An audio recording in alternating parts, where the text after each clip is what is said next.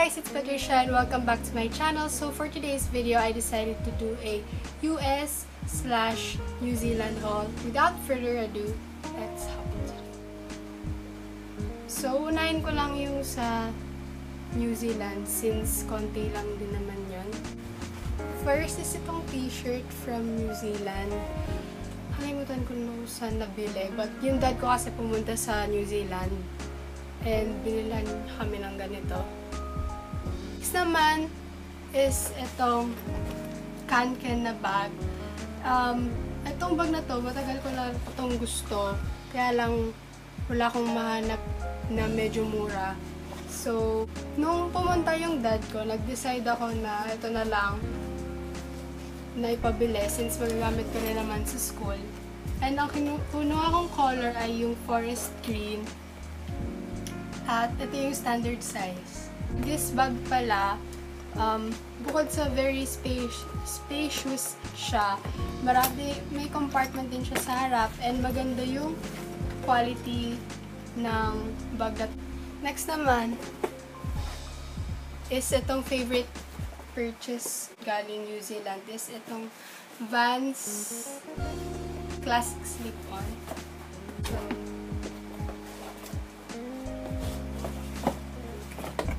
ito siya. Ito yung favorite kong sneakers as of the moment kasi very convenient siya pag nagmamadali ka. Isusot mo na, hindi mo na kailangan pang itali. Ganun. And ang size ko pala sa shoes ay 10. But alam ko pang lalaki to eh. So, next naman is sa makeup tayo. Nagbigay yung kapatid ng dad ko, si Tita Lisa, ng makeup bilang pasalubong sa aming magpinsan. And first makeup product is itong Profusion Mattes 24 Eyeshadow Palette na may kasamang brush. Hindi ko pa siya nabubuksan kasi marami-rami rin akong eyeshadow dito na ginagamit ko pa. And ang gusto ko rin dito kasi sa likod merong instructions kung beginner ka pa lang, pwede kang matuto. Next naman is last product na pala to sa New Zealand haul is itong Profusion Pro Face 32 pieces professional face kit. Ito siya. Naksan mo siya, ganito yung makikita mo sa loob. Kompleto na siya, may kasama na siyang dalawang brush. Meron kang dalawang highlighters, blush, bronzer. Ito, wax, pangkilay, highlighters, tas eyeshadows. Very convenient din dahil pag travel kami, pwedeng ito na lang yung dalhin mo. Kasi nandito naman na lahat, and may brush na rin siyang kasama. That's it for the New Zealand haul. Next naman, mga products na galing sa US.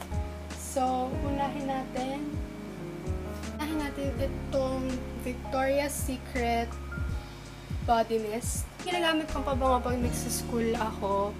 And ayan, mabango siya. Next naman na product is Victoria's Secret din. So, we have itong Victoria's Secret Sheer Love Fragrance Mist and yung lotion.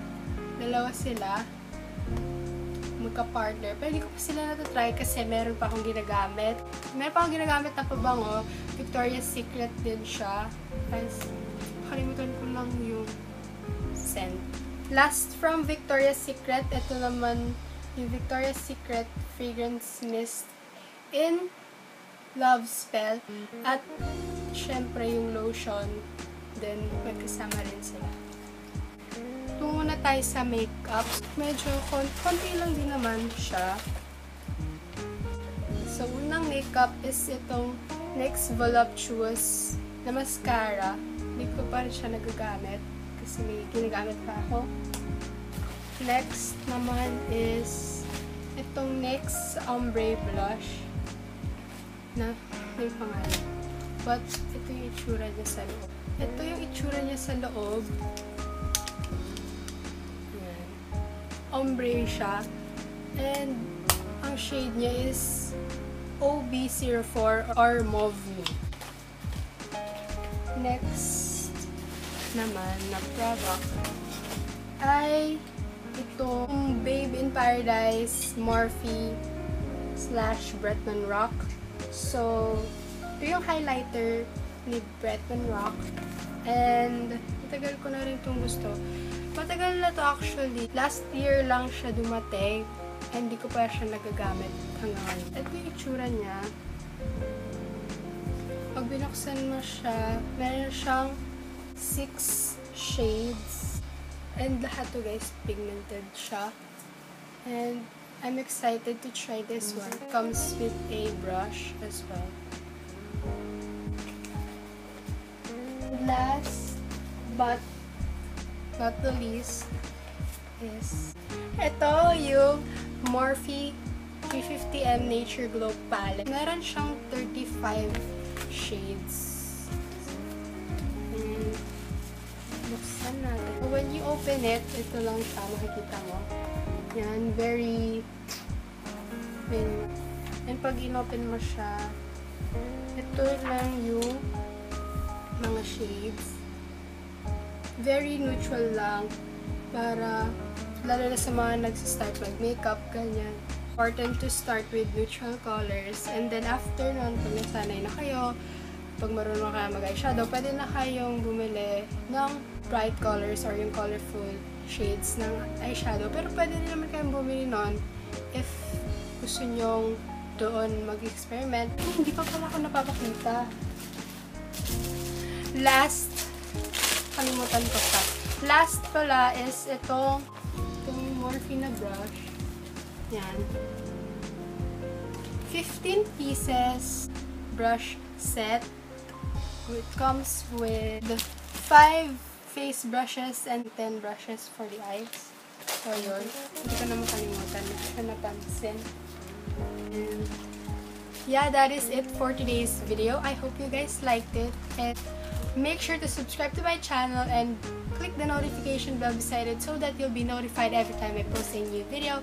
I'll see you guys in my next one. Bye!